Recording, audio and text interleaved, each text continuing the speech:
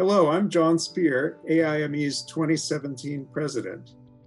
Did you know that AIME's first technical committee was Iron and Steel in 1912, which later became the Iron and Steel Division and is now AIST? In March of 1912, a special committee was established to consider forming an Iron and Steel section of the society.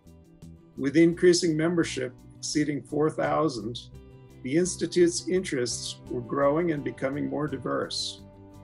The idea for a technical committee with its focus on steel meant AIME could expand its mission and productivity. The technical committee organized papers and discussions on iron and steel for the society's meetings, and in 1928 became the Iron and Steel Division with a focus on the production of pig iron and steel, along with casting, alloying, fabricating, metallography, and engineering applications. We at AIST look forward to celebrating this legacy with AIME leadership at the upcoming AIST Tech Conference in Nashville, June 27th through July 1st. See more historical content on AIME's website, aimehq.org, by going to About Us, then Our History.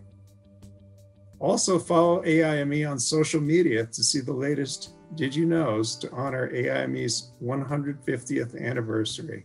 Thank you.